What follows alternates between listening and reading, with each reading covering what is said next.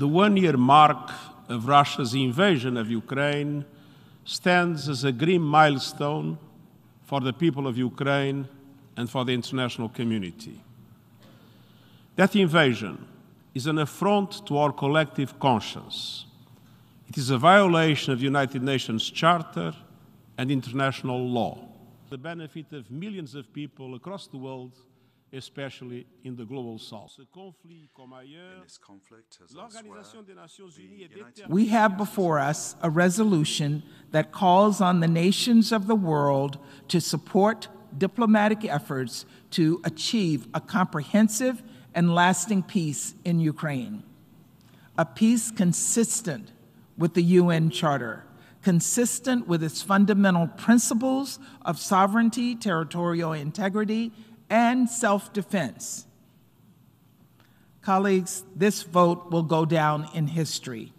The world needs peace in Ukraine, and the people of Ukraine deserve peace after so much suffering. But not just any peace. We need a peace grounded in the principles of the United Nations Charter. That's why we are in this very hall.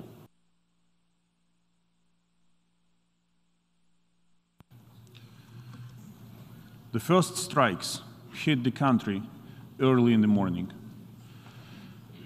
Ever since then, Ukraine exercised its legitimate right to self-defense enshrined in the UN Charter.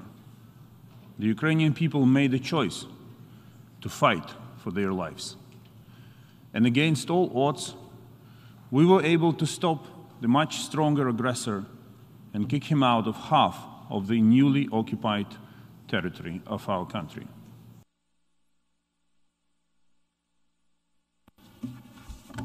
В этом своем стремлении победить Россию любой ценой они готовы пожертвовать не только Украиной, но и вернуть весь мир в пучину войны.